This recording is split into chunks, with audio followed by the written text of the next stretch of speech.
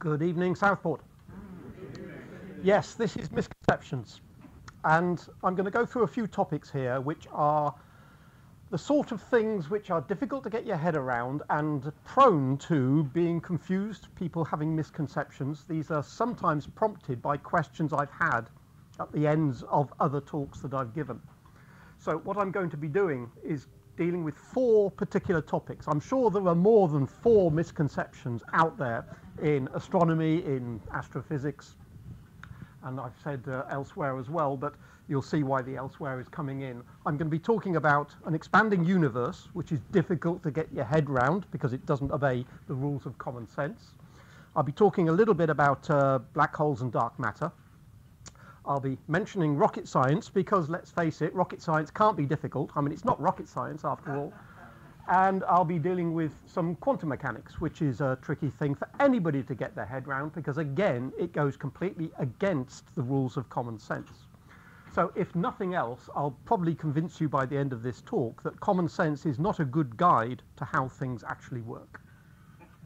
What I'm going to be doing, the reason I put this talk together was the result of other talks. So I'm going to be, in a sense, borrowing slides from other talks that I've given and put them together in a particular way to illustrate particular ideas. So I'll be saying which particular talks I'm using, which particular ideas are coming through in each of these areas. But one thing to bear in mind is there is no problem at all with having a misconception or misunderstanding something or being confused. So if you've got questions at the end of this talk or even during this talk, don't be embarrassed to say, I don't understand that, because what I'm talking about are things that are difficult to understand, and therefore, by definition, a number of people will find it tricky. But what is really amazing, when we think about the world around us, and world here could mean universe, not just the planet Earth, is that, well, we're just a species of monkey who came out of the trees a few million years ago and started walking around on our hind legs. There is no particular reason why we should be able to understand how the universe is put together. And so that's the result of Einstein's quote here. The most incomprehensible thing about the universe is the fact that apparently we can comprehend it. There's no particular reason why we should be able to understand how the universe works. And after a few million years of evolution, we seem to have got a grasp on things. There's still confusion, there's still misconceptions, but on the whole, we've got a pretty good idea of how the universe works. The fact that that works at all is in itself pretty amazing. So let's get going on the first one. Let's think about an expanding universe.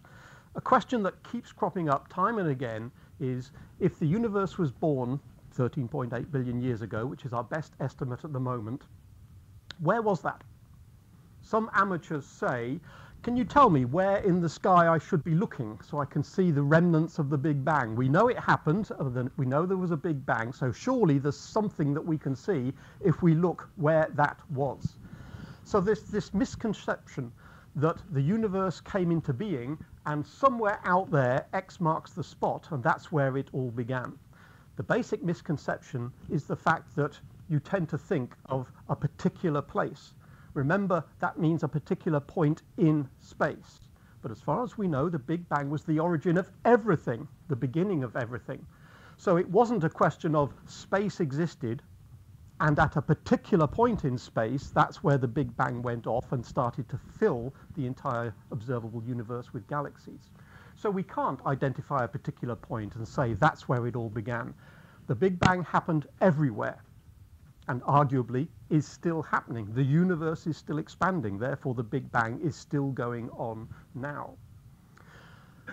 People often say, well, I hear that the James Webb is looking back in time. It's looking at very distant galaxies and light spends a finite amount of time traveling across space. So in a sense, the James Webb Space Telescope, a bit like the Hubble, is a time machine. It's looking back in time. So can the James Webb Space Telescope look back in time all the way back to the Big Bang? Another misconception. No, it can't. It can only go so far. Whenever you're collecting light from very distant objects, you can only go back so far. So yes, the James Webb Space Telescope is pushing those boundaries. If the universe is 13.8 billion years old, the James Webb has gone back 13, 13.1, 13.2, 13.3, 13.4 billion years. We're getting closer and closer, but no, we'll never actually get to the point where the James Webb takes a picture of the Big Bang. That will never happen. The other interesting question that I've occasionally got is, well, if the James Webb Space Telescope is a time machine and can look back in time, does that mean if they pointed it at the Earth, they'd see dinosaurs? No, again, it doesn't work that way. It's only a time machine because it's looking at very distant objects, and light takes a finite length of time to arrive from those distant objects. But in terms of how far removed the universe is from our common sense, a particular lockdown challenge I decided to set myself. Back in 2020, we weren't allowed to go to the pub and socialize with people. And people said, stay away from other humans, stay at least 2 meters apart from other people. But Stephen Hawking said, remember to look up at the stars, not down at your feet. So instead of trying to work out whether you were 2 meters from a human, I wondered, what is the most distant thing I can actually photograph with my camera? Not with a telescope, not with a space telescope, not with a huge telescope, not with a small telescope. What's the most distant object I can catch with my camera? I happen to be a Nikon enthusiast, so I've got a Nikon camera and a telephoto lens. During the lockdown in 2020, in July, in the middle of summer, not a good time to do astronomy, but still, the middle of summer, I put my camera, I must remember lasers don't work too well on TVs. I put my camera on a little tracker. A tracker is just a motor in a box. That's all it is. It's a box that turns the camera at 1 revolution per day. So as the Earth turns 1 revolution a day, the camera is turned in the opposite direction, and so the camera stays relatively still compared to the stars. So the stars don't move as a long exposure is taken. So I took the longest exposure I could get away with in July of 2020. I took a 2-hour exposure because I wanted to catch a very distant galaxy. This particular type of galaxy is called a quasar. We don't have to worry about why it's called that. It simply means a galaxy with a very bright nucleus. The center of this galaxy is bright enough to be seen at great distances. So the dot in the center of this image is a star. I used that to sort of point in the right direction. I figured where this quasar was by looking it up. Somebody had already documented the coordinates of this particular galaxy. So I looked up those coordinates, pointed the camera in the right direction, and hopefully the quasar is in the middle of that box, that square there. So I took the image, blew it up, and right in the middle where I expect it to be, indicated by those red lines, is the quasar.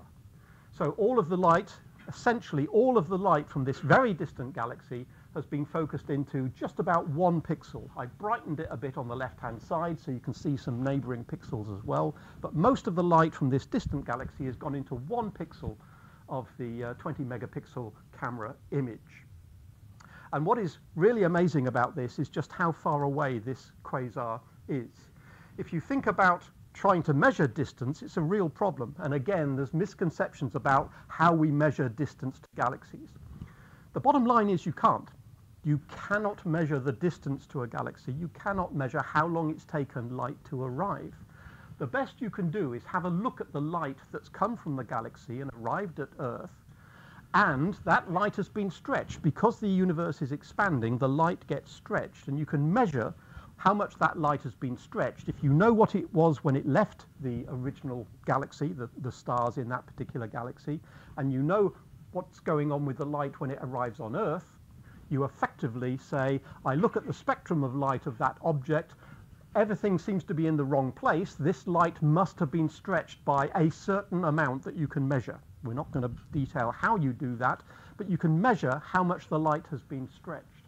And you can use that to say, well, if I know how the universe is expanding and I know how much the light has been stretched because of that expansion, I can work out, I can calculate the distance to this galaxy. I can calculate how long the light has been traveling. So you can't actually measure it, but you can calculate it if we understand how the universe works. But it is tricky because the light is traveling through space at the same time that space is being stretched by the expansion of the universe. It's a really weird idea, so it's not surprising that people get the wrong end of the stick here. It's a bit like trying to swim through water, but the water is carrying you backwards. Or perhaps a better analogy is, imagine an ant walking along a rubber band, but then somebody is stretching the rubber band whilst the ant is walking. And then you ask, how far has the ant walked?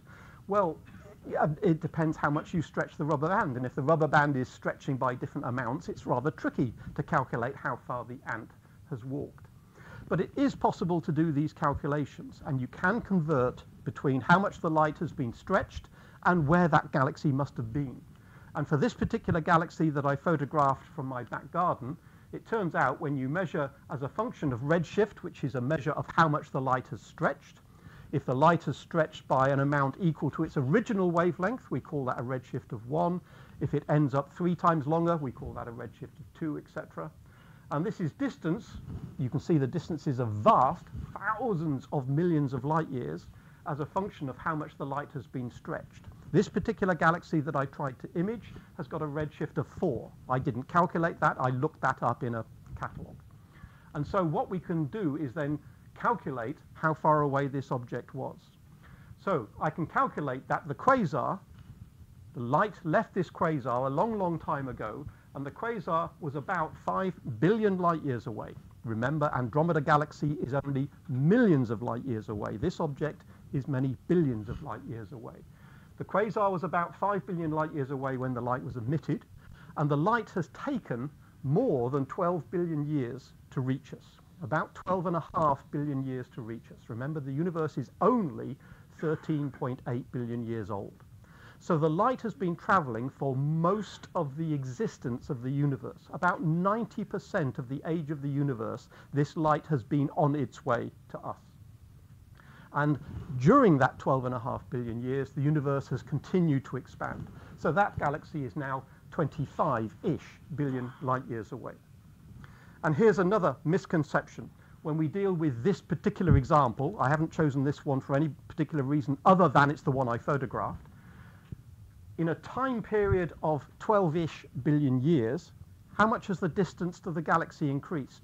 It started off at 5 billion light years, and then it ended up at 25 billion light years. How long did it take to change by 20 billion light years? It only took 12 billion years to do that. So if you calculate how much it's increased its distance from us as a function of distance over time, you find that this object is receding from us faster than the speed of light. Yep, I kid you not, it is receding from us faster than the speed of light. That does not disobey any rules. A common misconception is galaxies can't do that. Oh yes, they can, and they do. Most of the galaxies imaged by the Hubble Space Telescope and the James Webb Space Telescope are receding from us faster than the speed of light. This particular quasar, I calculated, can't prove this, but I calculated that this particular quasar, when the light left, was receding from us at more than twice the speed of light. And it slowed down a little bit a few billion years later, and rather oddly, it now is accelerating away from us. This curve isn't simply dropping. The universe expansion isn't slowing down. It started to slow down, but now it appears to be accelerating again for reasons we don't really understand. So perhaps it's not surprising there were misconceptions there, because we really don't understand all the details of what's going on. But we are fairly sure that this particular galaxy was receding from us at more than twice the speed of light when the light left. And even when the light arrived, it was still receding from us at a little less than twice the speed of light. And it is somewhat paradoxical and difficult to explain without an awful lot of hand-waving and a lot of writing down on pieces of paper how it is that light can reach us if the object is moving away at twice the speed of light and the light is coming towards us at the speed of light. The light is getting dragged backwards. So how can that light ever reach us? And that's not something I'm going to go into in detail in this talk, but it's a misconception that just because a galaxy is receding from us faster than the speed of light, that means the light will never reach us. Not true. The picture I just showed shows that it is possible to catch that light. So it is pretty amazing, and it's absolutely mind-boggling, and it's mainly mind-boggling because we are not used to thinking about distances that way. The distance from Liverpool to Southport is the same yesterday as it will be tomorrow. And in 10 years' time, the distance from Liverpool to Southport will be the same. We are used to the idea that the distance between 2 points doesn't change. And if we want to travel from A to B, we can say, well, it's that distance, so if we go at that speed, it will take us this long to get from A to B. The universe doesn't work that way because the universe is constantly changing. Distances are constantly changing. And so we end up with situations which do not agree with common sense, only because common sense does not deal with situations where the distance between two cities continuously changes. So that's why there's a misconception, because common sense doesn't work when you're dealing with such amazing things as an expanding universe. The intention was to jump from one topic to another, but perhaps I ought to pause for 30 seconds before moving to the next mind-boggling concept, just to see if anybody wants to throw out a quick question. I'll take more Q&A at the end, but if there's a question here and now, yes? So, do you know the way you said that the galaxy, when it was created, or near to its creation, was around 4 billion years? That's when the light years that's when the light left. So does that mean that then at the sort of getting towards the start of the universe, how much you can see in the observable universe, would that be a lot greater, seeing as everything was closer together? The universe was smaller. The entire observable universe was smaller back in the old. Everything was closer together. If you wind the clock back far enough, everything that we currently see in the observable universe, which is something like 100 billion light years in diameter, everything used to be a lot closer together. If you wind the clock back far enough, everything in the observable universe used to be only a few centimeters apart. And that is an even more mind-boggling concept as to how you squeeze everything in the observable universe into something the size of a golf ball. Now, we can't prove that was the case, but all of the indications are that that's how it was. So we know these galaxies were much closer in the past. So in this case, that galaxy was only 5 billion light years away, and it's been receding from us ever since, and it's now a considerably larger 25 billion light years away. Should we move on to the next weird concept? And we can always return to these things later if you so wish. Depends on how much alcohol you've consumed as to whether or not you're okay with that. Second misconception, matter. People think black holes suck, and also people think that dark matter is dark. No, wrong on both counts. Black holes are awkward because it's very difficult to visualize. In other words, how do you draw? How do you get an artist's impression of a black hole? Black holes are often represented as, well, it's like a funnel and everything goes down the funnel. It's like a bathtub. When you take the water out, when you take the plug out, the water goes down the plug hole of a bath, swirls around, and then it goes down. So this common view of a funnel is an interesting way of representing a black hole, but it's not correct because nothing ends up coming in and then going down. A black hole basically just pulls things in from various directions and then it disappears from view. This, if you like, is a way of thinking about black holes if we lived in a two-dimensional flat universe. If we lived on a piece of paper, then you can imagine a black hole as being something that distorts that piece of paper. But in 3 dimensions, we can't really draw it properly, and therefore any artist's impression of a black hole is going to be some sort of, well, it's just that, an artist's impression. It's only an impression of what we think might be happening. It's not a true representation of what they look like. People have said this is an image of a black hole. Well, sort of, but not quite. This is taken by the Event Horizon Telescope a few years back. This is the accretion disk, the matter that's swirling around a black hole, waiting its turn to get sucked into the black hole. This is the accretion disk around a supermassive black hole, an enormous black hole of mass, some 6 billion solar masses, in the galaxy M87. It's a large supermassive black hole, it's a large galaxy, and that's one of the reasons they tried to image it. They also tried to image the black hole in the center of our own galaxy, and they got a similar looking result.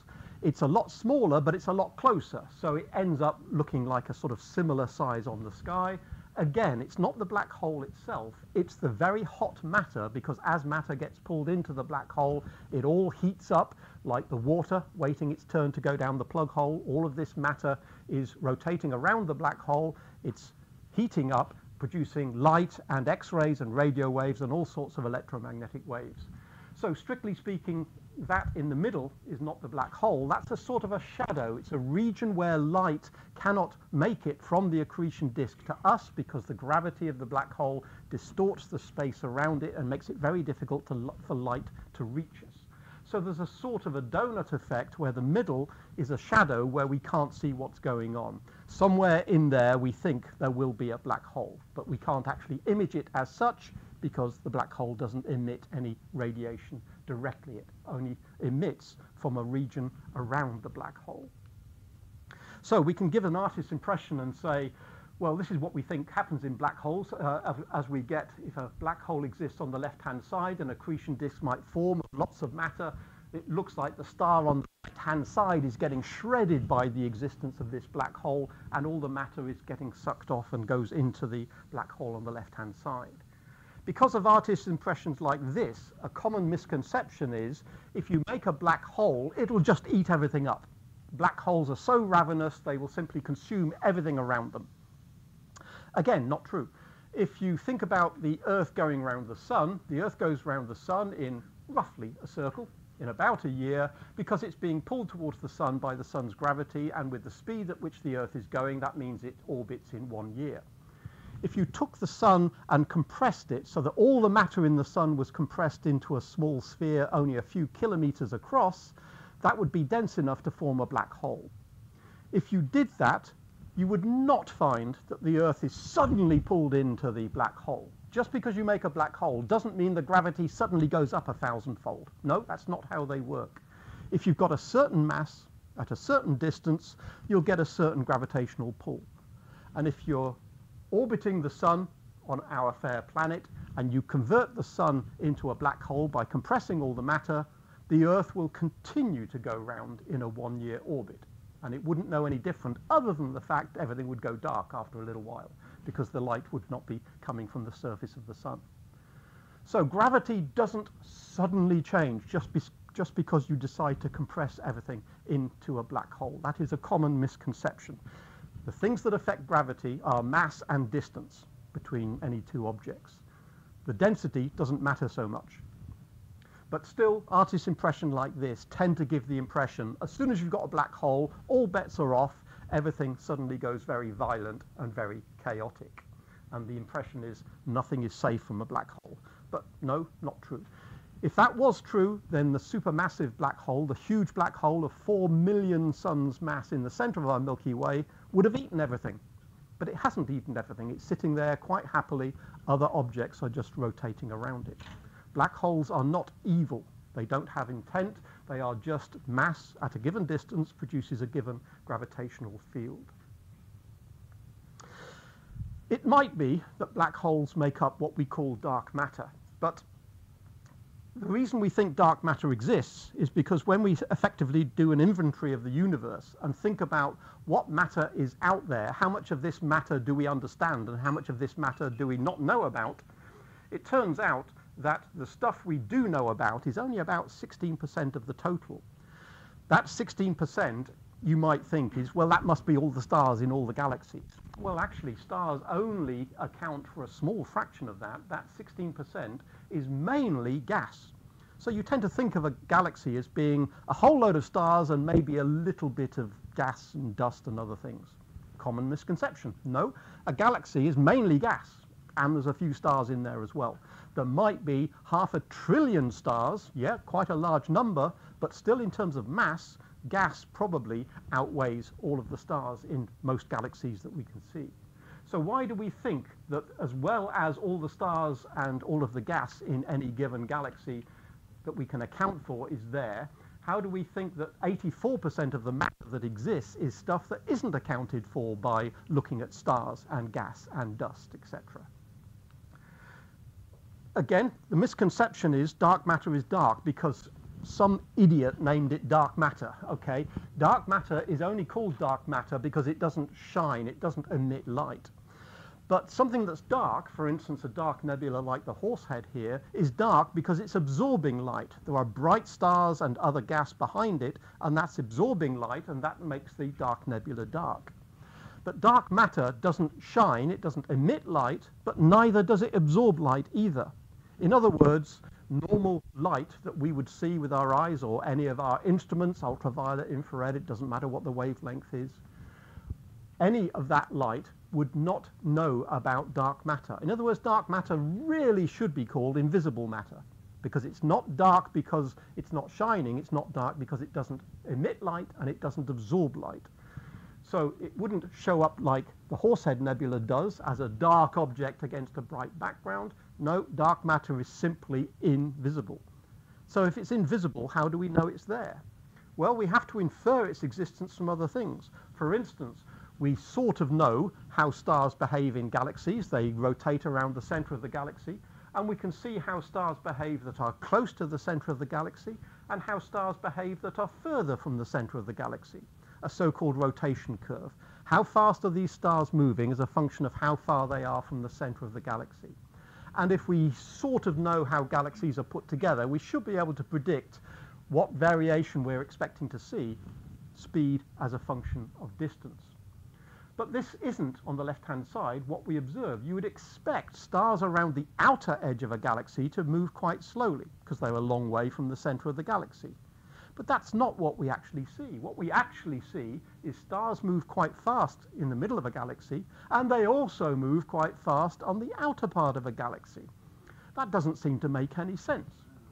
So the only way of squaring the circle is to say, well, if what we actually see is what's on the right-hand side, the only way things can move that fast is if the mass of this particular system, this galaxy, is much more than we're taking into account by looking at all the stars and adding everything up. So simply by looking at how galaxies rotate, do outer stars move slowly or do the outer stars move quickly, we can infer the existence, or at least we can infer what the mass of the galaxy is. And we can do this for lots and lots and lots of galaxies that are out there. And for virtually every galaxy that we've looked at, the mass we get by working out how fast those stars are moving is much more than we can account for simply from looking at all the stars and figuring out this galaxy appears to have a mass of this much, this many kilograms, this many solar masses. So we infer that there's something out there which is significant in the sense that the amount of dark matter is not just a few percent on top of the amount of matter that we can see. It's a factor of 2, a factor of 3, a factor of 4, 5, 6, 7 times as much as the amount that we can actually account for. It's not necessarily the same in every galaxy that we've checked, but on average, it looks like there's 5 times as much dark matter out there as there is ordinary matter. Not only can we infer its existence from looking at how galaxies behave, there is other evidence that tell us dark matter is out there. We think that the universe, a long, long, long time ago, everything currently in the observable universe was only a few centimeters apart. So we can think of that as a cosmic golf ball, if you like. A golf ball, a few centimeters in size, with dimples. The dimples are an analog of basically, there are small variations in temperature and pressure within this universe. It's not perfectly uniform. If the universe was perfectly uniform in its very young days, then the galaxies that we see around us would never have formed. So we think there must have been some small variations in density and temperature. And as gravity took hold, we can run simulations that basically say, let's take a large cube, not the entire universe, but a large chunk of it. Let's fill it with matter and dark matter. Let's put in a little bit of variation of density and temperature, and then we just let gravity grab hold of that and run the simulation for a few billion years and see what happens. We start with something that looks very uniform. If we let the simulation run, it indicates that the dense bits get even denser, and the bright regions here are the most dense regions of the universe, and you can see things start clumping together. Matter is clumping together into galaxies and clusters of galaxies and superclusters of galaxies, and we end up with a universe which is not uniformly populated with galaxies. We find it's very bitty. It's a web-type structure, a filamentary structure. There are some voids where there seems to be some regions which have got hardly any galaxies in them. There are other regions which appear to have shed loads of galaxies in them. That's what the simulation says, and that is indeed what we find when we look out into the universe. We find that the galaxies are not uniformly distributed. They are clumped over here, gaps over here, more clumps over there. But the simulations only give us a realistic universe if we include dark matter in the simulation. If we assume the universe is just full of hydrogen and helium and not much else, then the simulation does not give us the universe in which we apparently are living. So The simulations need dark matter to work, and the evidence from how things behave, stars around galaxies and how galaxies behave, that all indicates that dark matter is out there. So although we tend to think of everything in the universe being us and the planet Earth and the planets in the solar system and all the other stars in the Milky Way and all the other galaxies that we can see, what we can see is actually only 15% of all the matter that's out there. Most of the universe is dark.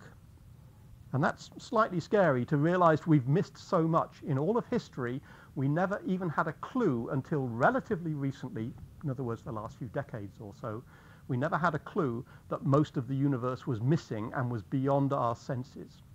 So we are frantically looking for it. Physicists are trying to devise experiments to figure out what this dark matter is.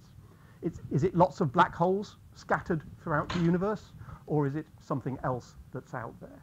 The answer is, again, we don't know. That makes it even more mysterious that we haven't yet found the answer. That's the second topic. Any burning questions that can't wait until the end? The simple mechanics of the movement of the galaxies and everything else, is that applying to the dark matter as well, within itself? You mean how the Milky Way is rotating? How it's behaving within itself? Yes. Yes. When we look at stars in the Milky Way or stars in any galaxy, we need dark matter, because if we just assume the dark matter isn't there, we cannot get the mechanics to work. Stars are not moving at the right speeds if the only content of a galaxy is the stuff that we can see, the stars, the gas, the dust, etc. There must be something else which we're missing to account for the mechanics. Yeah, well, just as real matter, as we've described, affects itself, does dark matter affect itself in similar ways? We don't really know, because we don't know what dark matter is. It is literally still a mystery. All we know is it is apparently there. That is about the limit of our knowledge. There appears to be a lot of it, and it appears to be sort of everywhere, but we don't know what it is and why it's there, and we don't know how it behaves, other than it doesn't emit or absorb light. Does it exist in the same way within the galaxy as within intergalactic space? We don't know. We know that there must be a fair bit of it in the Milky Way, but we are not sure how it's distributed. We can make guesses. You know, people say, oh, it's probably a spherical halo. Well, it might be, might not. It might be like the Milky Way. It might be more of a plane.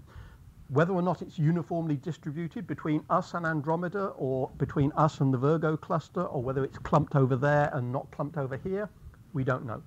Telescopes are doing surveys as we speak, trying to pin down dark matter, and especially the Vera Rubin Observatory with the Chamonix telescope coming online in a couple of years. One of its jobs is to try and map everything that's out there to try and figure out where is all the dark matter. That'll do for the moment. Yeah. Third misconception. How are we doing from time? Oh, about right. Yes, okay. Third misconception, rocket science. I mean, it can't be difficult because it's rocket science, okay? So, I'm not talking about rocket technology. Anybody can build a rocket, that's easy. Building a rocket like that one is probably a bit more tricky. But basically, rocket science is how you get from A to B, how you get from one orbit to another, how you explore the planets by sending a spacecraft out into space. One of the biggest misconceptions about rocket science is if you ask somebody what's the purpose of a rocket, quite a few people will say, well, its purpose is to lift things into the air and get you above the atmosphere. Yes and no, because the primary function of a rocket is not to give you vertical speed.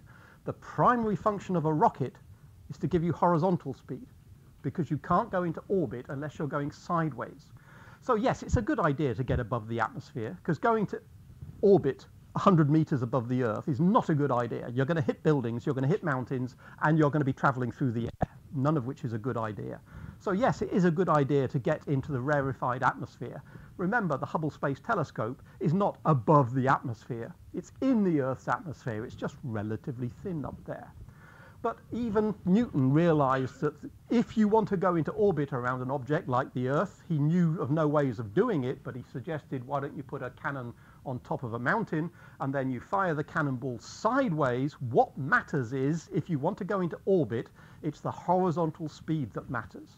So yes, again, we're ignoring atmospheric drag and friction and all the other things that physicists tend to ignore because they're too awkward.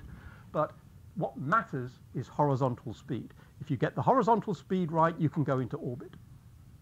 And if you want to get from one object, like I want to go from Earth to Mars, for instance, what matters is the rocket you use, which gives you a change of velocity that gets you out of one orbit and into another orbit. And all of rocket science is really about playing around with orbits, which might be circular, they might be elliptical. Unfortunately, the maths can get a little bit messy, which is why most people say rocket science is really difficult. And that's why we ended up with the expression that if something looks relatively simple, we say, well, it's not rocket science, is it? Because we assume that rocket science is horrendously complicated. It's only complicated because of the maths, not because of the ideas behind what's actually going on. The idea, I reckon, you can reduce to one relatively simple idea. Take a hypothetical situation of two planets going around the sun, one green, one red. The green planet is closer to the sun. It feels a stronger gravitational pull, so that planet goes faster. That's it. That's all you need to understand about rocket science. The red planet is further from the sun, so it feels a weaker gravitational pull, so it doesn't travel as fast. Let me just run that simulation once again. So bear in mind that the red planet has got farther to go, but it is moving more slowly. So there's a double whammy there. It's moving more slowly, and it's got a bigger racetrack to go around. So the year, the length of time it takes to go around the sun, is much longer for the red than it is for the green. But the essence of dealing with any orbit or changing from one orbit to another orbit is if you feel a strong gravitational pull, you have to move fast. If you feel a weak gravitational pull, you can get away with moving more slowly. And that is really all there is to know about orbital mechanics. Everything else is just mathematics, which unfortunately is horrendously complicated if you want to deal with it in any sort of detail. But when it comes to, for instance, knowing that a few years back, the James Webb Space Telescope was launched on Christmas Day 2021, and it was placed at a parking place in space. Unlike the Hubble Space Telescope, which is going around the Earth in an orbit, the James Webb Space Telescope was parked at a particular point in space called a Lagrange point. And there's a huge amount of misconception about what Lagrange points are, not helped by the fact that some descriptions are just wrong. If you look in various web pages and some YouTube channels, you find descriptions of Lagrange points which are not correct. And then you can understand why so many people have misconceptions when they try and read about these things and they find an explanation which is not the correct explanation. But if we understand that if you're closer to the sun, if you've got a stronger gravitational pull, you go faster, that's all you need to understand how the James Webb has ended up where it is. Let's assume that the green is us on planet Earth, and red, let's not get confused with Mars. Red is just an orbit of another object with a larger orbit than planet Earth. So Earth, of course, goes around the sun. Let's assume it's circular. Let's assume it goes around the sun in exactly 1 year. The red object is further from the sun. It feels a weaker gravitational pull, so it will take more than a year to go around the sun. So the Earth is going round in a year. The red object is spending more than a year, so they're going to get out of sync with each other. So the red object has got a period of more than 1 Earth year. But what if? This was very clever on the part of Lagrange and other mathematicians of centuries past. What if you arranged it so that the red object is close enough to the Earth so it gets pulled by the sun and the Earth? In other words, it gets pulled, the yellow arrow represents the pull of the sun and the green arrow represents the pull of the Earth. As far as the red object is concerned, it's getting pulled towards the sun and pulled towards the Earth. It's feeling a stronger gravitational pull. If it's a stronger gravitational pull, what happens? It moves faster. Instead of taking more than a year to go around the sun, it's going to take a year to go around the sun. And so they go round in lockstep. Now they are always going round together. The red object is always on the other side of the Earth from the sun. And as far as the red object is concerned, the Earth and the Sun are always in the same direction, and so that gravitational pull of the Sun and the Earth are always pulling them in the same direction. Again, let's just run that again. So instead of the red object taking longer to go round the Sun, they both go round the Sun in a year, which means, as seen from the Earth, the red object is not strictly stationary, but it appears to be keeping up with the Earth. As far as the Earth is concerned, that red place in space is somewhere you could park a spacecraft, and it will sit there at a particular distance from the Earth, and it will always maintain that position relative to the Earth and the Sun. And that's precisely what L2 is. I'm not going to talk about the other Lagrange points. L2 is just shorthand for the particular point that I've shown here outside the orbit of the Earth, which is pulled towards the Earth and the Sun, and that extra gravity means that L2 takes a year to go round the Sun, just like the Earth does. These pictures are not to scale, no way. So the Earth to the Sun, the distance is 1 astronomical unit as a matter of definition, and the distance from the Earth to L2 is about 1% of that, 0.01 astronomical units, about 1 million miles. So one way of thinking of it is that the L2 point, remember, is always on the midnight side of the Earth. The Earth is facing the Sun, so the noon side of the Earth is on the left in this particular cartoon. On the right-hand side is the midnight side of Earth. So L2 is always 1 million miles above midnight. It is sitting there at a fixed point in space, 1 million miles above the midnight point on the Earth. Now, as it happens, it's a little bit tricky to park JWST exactly at L2, so they actually put it in a little orbit around L2, but that's just a sort of a minor addition to the idea of what a Lagrange point is. It's a point where the combined pull of different objects, for instance the Earth and the Sun, means that the object stays put relative to the system that you're interested in this case the system being Earth. Now, just to make it a little more complicated, but something I hope you'll remember, is we can work out whether or not we can park at a Lagrange point. There's not just L2, there's actually other red dots, but we're only going to think about the L2 point. This particular weird colored donut here is a way of visualizing, can we actually park at this point here, and what's going to happen if we park here. Think of it as a whole load of contours representing height above sea level or height above the ground. And we're thinking about whether a ball will want to roll downhill, in which case, which way will the ball want to roll if this is a donut representing height? It's actually a donut representing energy, but we're going to think of it as a donut representing height. If we look at what's going on around L2, so we've got Earth on the left and the L2 point on the right. Let's just blow it up. The contours, red means high, blue means low. So if we were to place a ball at the red dot, which way is downhill? We'd have to go towards the more blue parts away from the red. Downhill isn't away from this point in all directions. Downhill is not towards this point in all directions. Depending on which direction we go, downhill is either away from L2 or towards L2. That's what makes L2 special. It is not a hilltop in the sense of an energy space, if you like. It's not somewhere where it'll instantly roll away from that point because it's sitting on the top of a hill. L2 is not a well.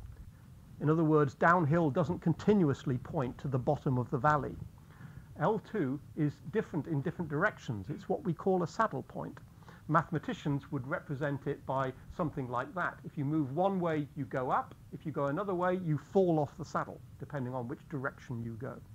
If you learn nothing else from this evening, remember that James Webb Space Telescope is sitting close to L2, and L2 is a Pringle.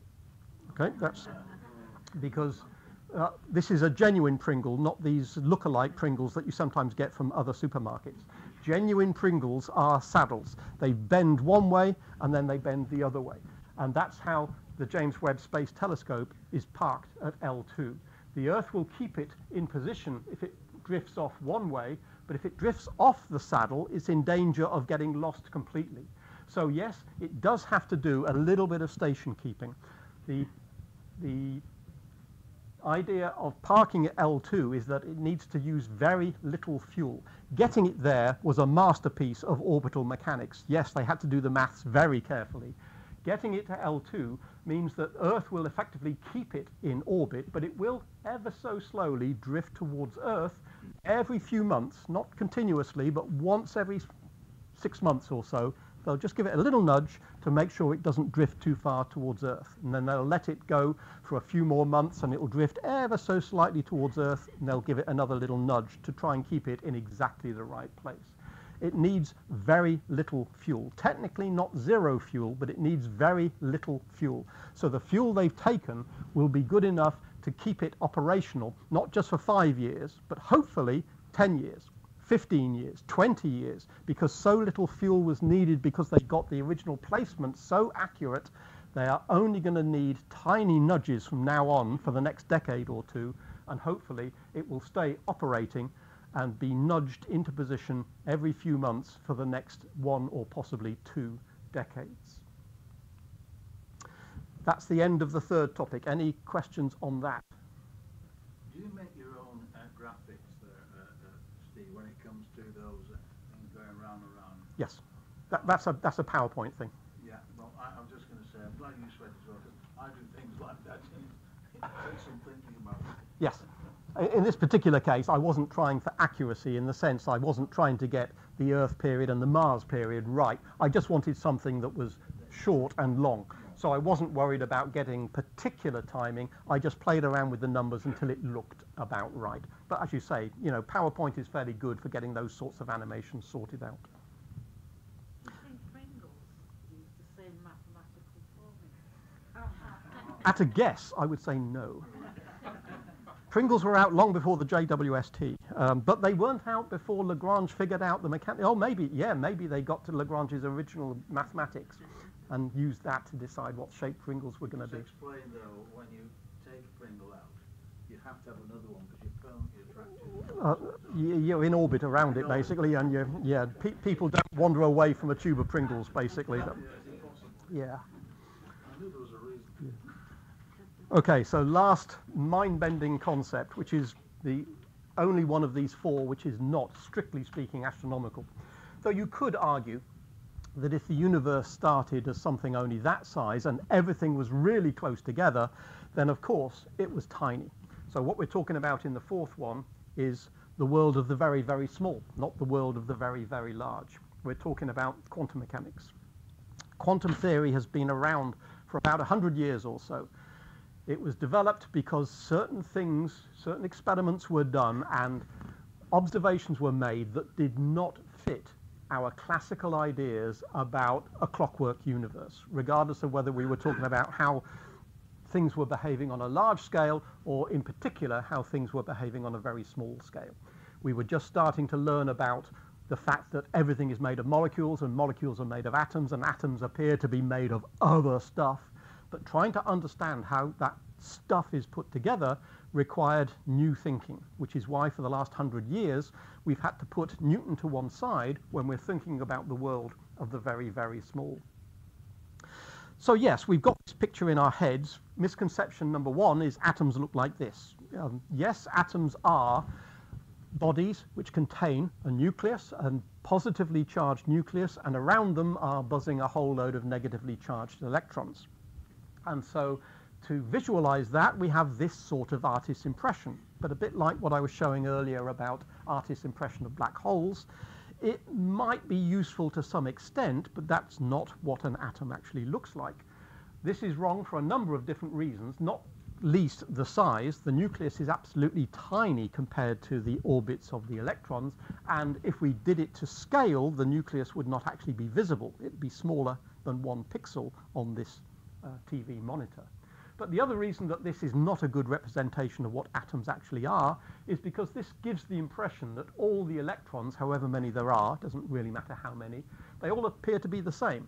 They're doing exactly the same thing. They seem to be at slightly different jaunty angles, but they are all in similar sorts of orbits doing the same sort of thing. Whereas we know that electrons in atoms all behave differently. So perhaps a slightly better way of thinking about electrons in atoms is to put them in orbitals like this, which are similar to the orbits of planets around the sun, but different for a number of different reasons. You can almost certainly see the first one, and that is there are more than one electron in each of these circles, each of these what appear to be orbits. The inner one, which might be Mercury, seems to have 2. The next one appears to have 8, etc. We know that's not how planets behave when they go around the sun, but there are reasons to think this is a slightly better model simply because it at least takes account of the fact that all the electrons are in different places and they have different energies, and that's important to try and work out how atoms actually behave. But one thing that's wrong about that top picture is that an atom is quite definitely not two-dimensional. So at the very least, we ought to say, well, actually, they're not going around in circles like planets around the sun, or ellipses even. It's more like shells. And here the shells have been cut in half to remind you that they would be a complete three-dimensional set of Russian doll shells. But here they've been cut to remind you that they're all different sizes. And hence, electrons that would be populating these shells would all have different energies. So at least we're getting a little bit closer to reality. But even that's not correct, because electrons are not planets going around the nucleus like planets go around the sun. It was realized 100 or so years ago that the best we can do in describing atoms is to talk about what's likely to happen. We can talk about this electron being likely to be found in this particular location or to have this much energy. We can work out the probability of something happening. We can work out the probability of, if we make a measurement of this, what are we likely to find? And we can do the calculation and calculate some numbers. But what we cannot do is to say this electron is quite definitely here and that nucleus is quite definitely there, and the distance between them is exactly this many nanometers or this many picometers. We can only talk about probability, and it's not unusual to find representations of that to make it look like the electron is a sort of a cloud. In other words, if we were to say, let's work out where the electron is and put a little x, and then a little while later, let's work out where the electron is and put another x. If we put a few million x's down, where do we find that electron spends most of its time? We cannot be definitive, but they tend to form these sort of clouds of, in this particular atom, the electron is most likely to be found over here or over there. So we get these so-called probability clouds. And that's one way of representing the way we calculate what's happening to atoms. And it's one way of visualizing it. But when it comes to describing atoms, we have a problem. Not least because, how am I trying to communicate to you? Well, I'm using words. I'm also using a few pictures, but I'm using words. And we might talk about electrons as particles, or we might talk about waves, and we might talk about light as a wave, or maybe we talk about light as a particle. And we might be talking about orbits, not strictly the right word, but we sort of understand what we mean. And we might talk about electron spin, but that doesn't mean the same thing as when we talk about the Earth spinning. We know what we mean by the Earth spinning. We know it takes 1 day to turn on its axis. But with electrons, no, the electrons have no real size, so we can't actually talk about them rotating as such. And yet we still talk about spin and orbit when we're talking about the properties of atoms. But those words carry a certain baggage, a certain connotation, but they don't necessarily mean the same thing as they would in everyday conversation. So when we talk to students about, let's look at the orbital properties of this particular electron or the spin properties of this particular electron, we have to remind the students that doesn't mean the same as orbit and spin that you would know if you were, for instance, interested in astronomy and orbits of planets and the spin of planets. So words come with baggage, because if you want to use the English language and if you don't want to reinvent every word, if you don't want to say, instead of the electron has a particular spin and orbital angular momentum, if you would prefer to say the slithy toes did gyre and gimbal in the wave, that carries exactly the same amount of information, providing you define what you mean by a slithe and a toes and a etc. You still have to define what you mean by these things, regardless of which words you're going to use. So words are not good. The English language is not good for describing what an atom actually is. The English language came into existence for describing day-to-day experiences, not an expanding universe or the structure of an atom. And we've just said that pictures, well, sometimes pictures help because they sort of give us an idea of what's going on. We know the top picture isn't right because electrons are not doing that. And we know the picture on the bottom right, well, that's a little more helpful, but that's not really what atoms actually look like. So pictures don't work either. So if we can't use words and we can't use pictures, there is actually only one way to describe reality on a scale of atoms and molecules and perhaps slightly larger objects as well. And the bottom line is you're not going to like it. The only real way of describing reality is to use maths. That is the only thing we found in the last 100 years that actually works. So we can write down, we can write down the maths of how to calculate what an electron is doing, what an atom is doing, why these two atoms make this molecule, how this molecule behaves, etc. We can write down the maths, and in the process of explaining the maths, we need to use words, of course, to explain what we're doing, and ideally we use a few pictures as well, because sometimes pictures help. That's not necessarily the be-all and end-all, but the bottom line is we have to combine all three in some way. And maths is the bottom line. Maths gives us the right answers, regardless of whether we can find the right words or not, regardless of whether we've got the right picture or not. Maths gives us the right answers. Quantum mechanics has been around as a quantum theory for 100 years. We have not been able to break it. It has been tested over and over and over again. We can't find anything wrong with the theory, even though we find it difficult to find the words or find the pictures. And the maths, unfortunately, is horrible. The maths, even what you think is complicated maths, isn't enough for quantum mechanics. For quite a while, I taught year three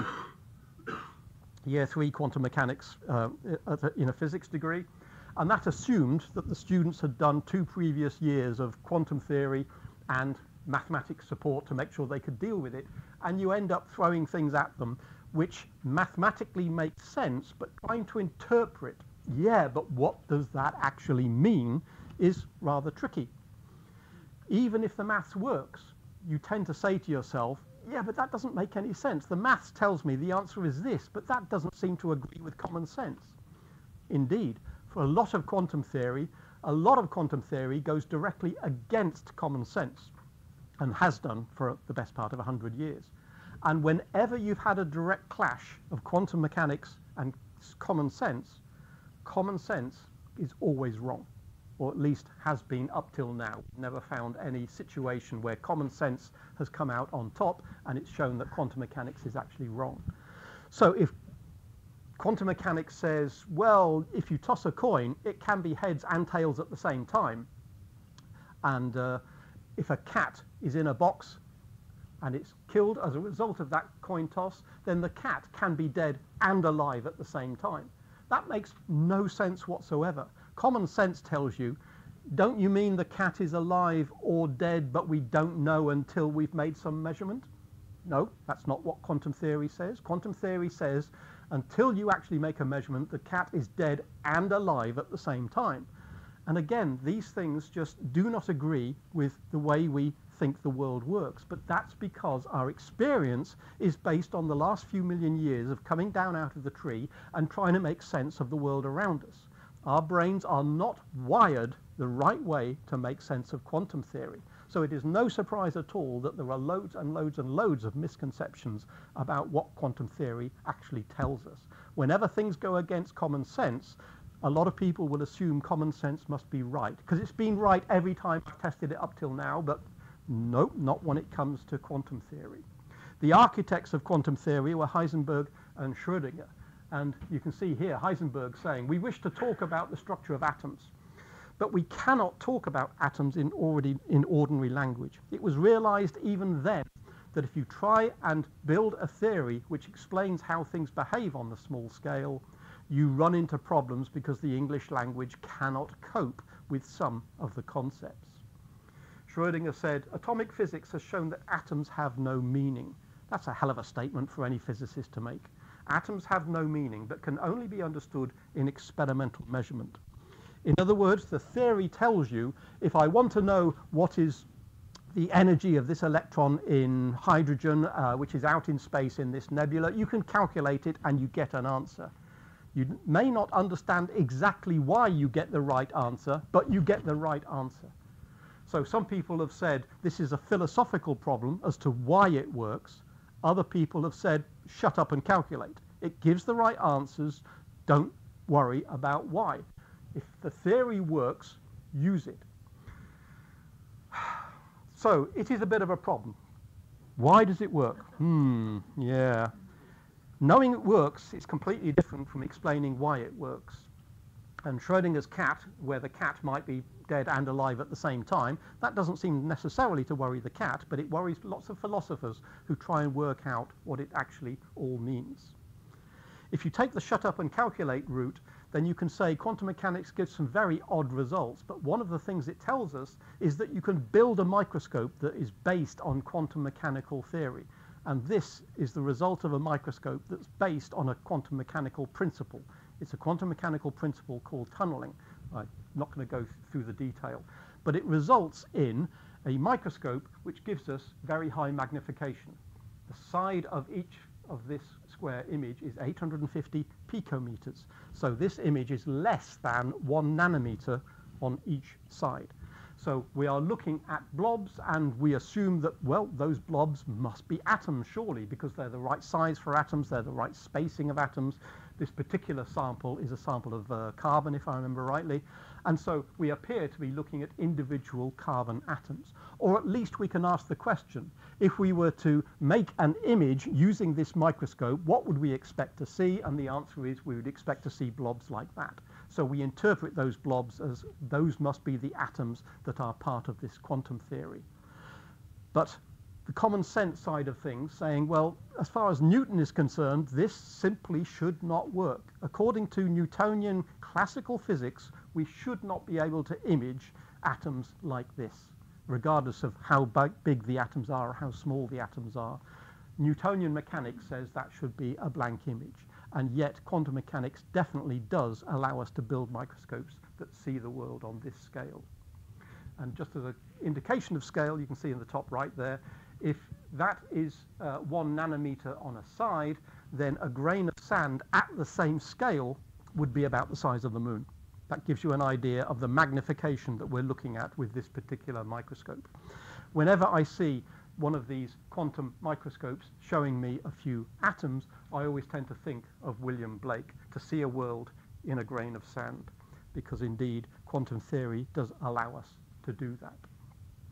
So I've taken you through 4 rather mind-bendingly difficult concepts, all of which suffer from misconceptions, and I hope I've given you an indication of why, and I'm happy to take questions if you want any further elucidation. Thank you all very much.